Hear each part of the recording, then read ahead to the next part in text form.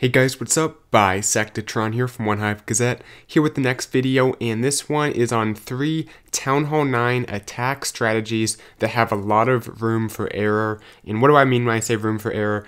Basically, at Town Hall 9, you're able to make mistakes. It's not as difficult as Town Hall 10 to get the 3-star. So these attack strategies, you can make mistakes. You can still drop troops at the wrong time in the wrong places, but as long as you do most things right, it'll work. And these also work on most bases. So it's good if you're not the kind of person who likes to pick apart every base and have to tailor an exact army for each base. Maybe you're still learning exactly what troops are needed for what parts of a base, or you just want to be able to more reliably 3-star at Town Hall 9. These strategies are going to allow that. Basically, the first one I have 2 attacks to show for. This is called none other than the Monty G, because he is the one that has been, I don't know if he's created it, but he's the one that's using it right now in OneHive Genesis, so I want to give credit to him. One thing you'll notice is, like I said, room for error. He drops the rage, misses the healers, pops the queen's ability, so kind of a wasted rage / ability depending how you look at it. But like I said, so much room for error, that's fine. The attack will still go on, no big deal. Basically what you do is you have a small queen walk that meets up with a 3 golem kill squad. Only 6 hogs. Oftentimes, if you have a big kill squad and you get it into the base correctly, it can be a very effective strategy. So you want to start off the queen walk, and it doesn't even matter which way she goes sometimes. Of course, you want to look and try to funnel her in the more favorable direction if you can find one, but if she goes the wrong way, just start your kill squad on the other side of the base. It's a short queen walk, there's not a lot at stake, and you'll notice these healers get inside the rage spells. You have 2 jumps and 2 rages typically, and they'll heal up your golems and your bowlers. They'll do a great job, and as defenses get distracted on your tanks, like your king and your golems, then you drop in the single hogs.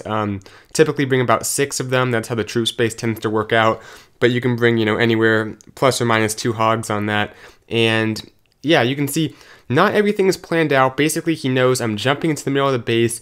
I'm going to do my best to wreck it with my kill squad, and I'm going to sprinkle in these hogs as needed. So, like I said, not a perfect attack, but it works, and that's what we're focusing on in this video. It might not be the cleanest attack, but it's going to get the 3-star. We'll take a look at one more example of this strategy. I think I may have shown it once or twice on the channel already, but I want to just give it another shout out in this video because it falls into that category of attacks that are not going to have to be everything is perfect to get you the 3-star, because oftentimes those attacks aren't worth doing just because if it's like a dragon attack you're trying at Town Hall 9 or a complicated queen walk, there's a lot of possibilities where you do one thing wrong, you have one wall breaker fail, and you screw up. But by not having any wall breakers, that's already 1 plus, especially for a lot of you guys who have wall breaker fails. I do have a video on wall breaker pathing though, if that actually is something you struggle with, so be sure to check that out if you haven't already.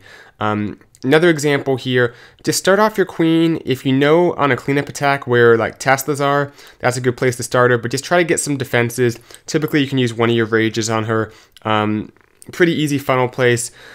Just don't put her in a place where the healers are going to get shot down if she walks the wrong way, preferably, because, like I said, to maintain that room for error, you want to have a lot of contingencies. If she goes the other direction, I can start my kill squad from the other side. It's a great attack strategy in that you can adapt very easily.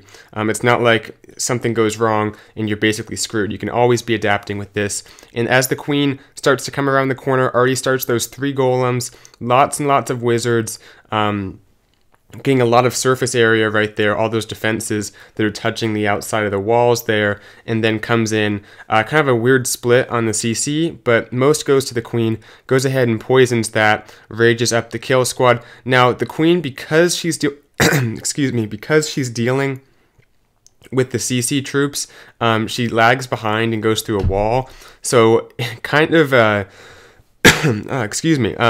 weird way this thing worked out, because typically the queen is not going to lure the CC, but she does in this case, and because of that, the healers don't get on the golems and the king and the bowlers as they usually do, which kind of makes things a little less effective, but still sprinkles in these hogs. And like I said, even if a few things go wrong, such as the queen luring out the CC, then shooting through a bunch of walls, still can pull off the 3-star fairly easily. Although this one is a little bit closer, just because that was a pretty big unexpected turn of events for the queen not to go inside the base. So the kill squad without a heal spell, without any healers, wasn't able to get quite as far as you'd expect, but still powers through. This queen's going to get these last few defenses.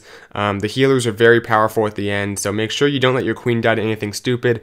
If you have to, like you saw in the first attack, if you drop the rage and you miss, or it's not going to be enough, just pop the ability. It's not that big of a deal, because oftentimes, even if you make a few small mistakes, overall you can still get the 3-star. So that is one strategy I recommend you guys practice, especially if you want to, to not have to tailor an army for each base. That's a good go-to, and it works on most Town Hall 9 bases, and it works fairly well. It doesn't have that many precise components that you you need to have down.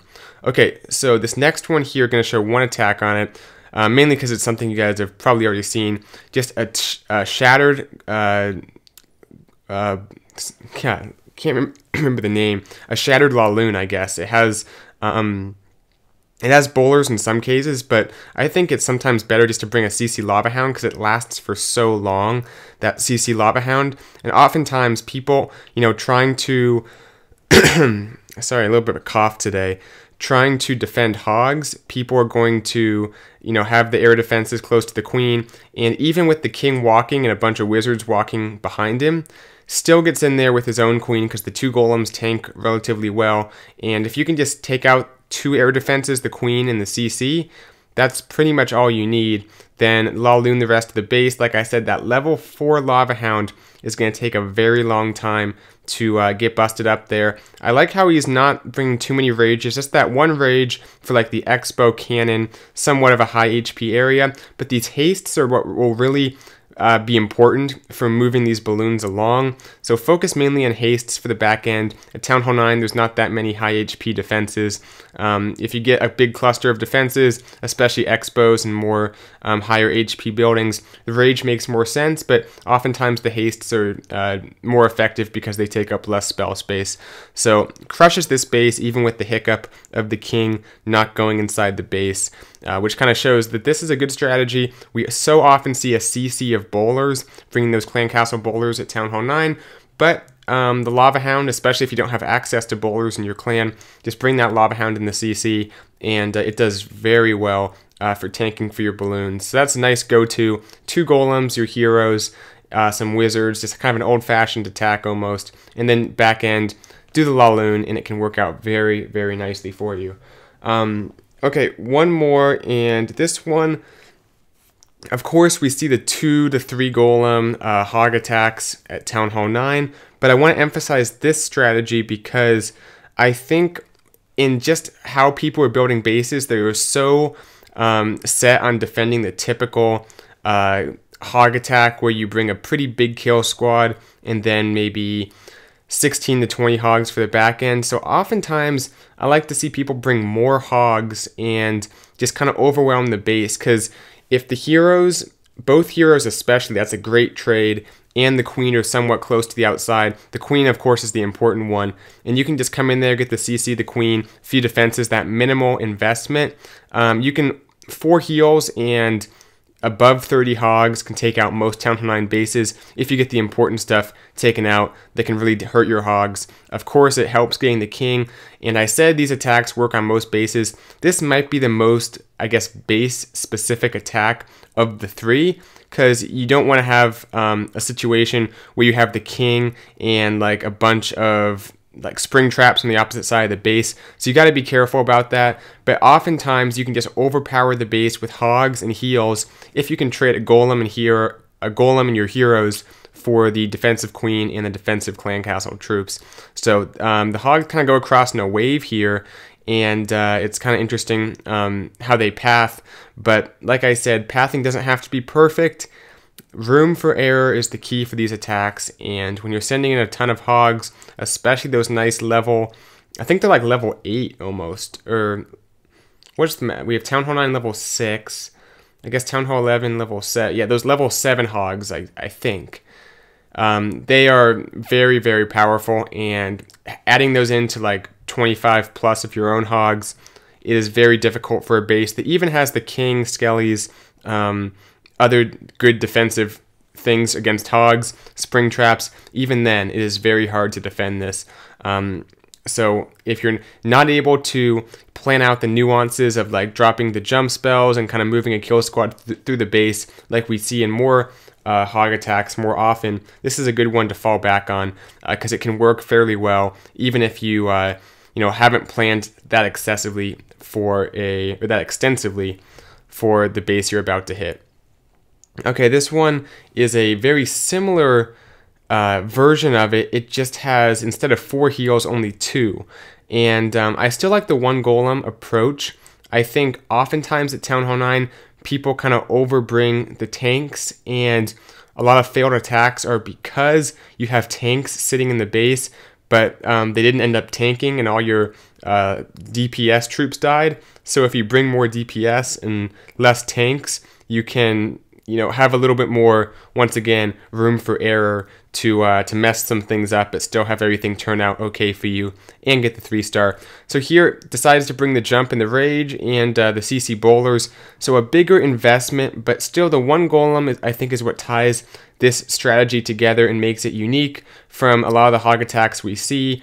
Also, sending the queen in. People tend to get fancy sometimes with lava hounds in the CC, but you guys have told me you don't see many clan castle lava hounds, so assuming it's a small CC, of course you're going to want to send your queen in to kill the baby dragon, and whatever else is in there. She's good at killing CC troops.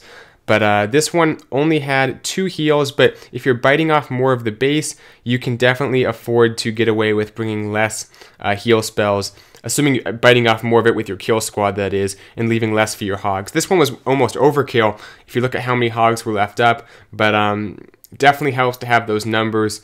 When it comes to having more heals versus more hogs is typically better than having more heals, because what kills the hogs are the spring traps more often than the actual DPS on them, as well as other, like the king, other things that really you can't heal over.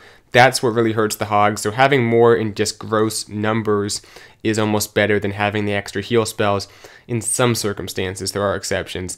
But anyway, that is it for this kind of summary of 3 of the go-to Town Hall 9 attack strategies. Once again, just for context, guys, these are strategies that you want to use if you're not able to plan as extensively for the base, or if you're worried that the attacks are getting too specific, you want more room for error, you want to be able to mess up, maybe you've been struggling. These are things to fall back on because they have a very high 3-star percent hit rate, they're reliable, and they're not going to waste a lot of time planning if that's not something you want to do. So hope this video helped, and I'll have some more content coming out soon. Thanks for watching. I'll see you guys in the next one.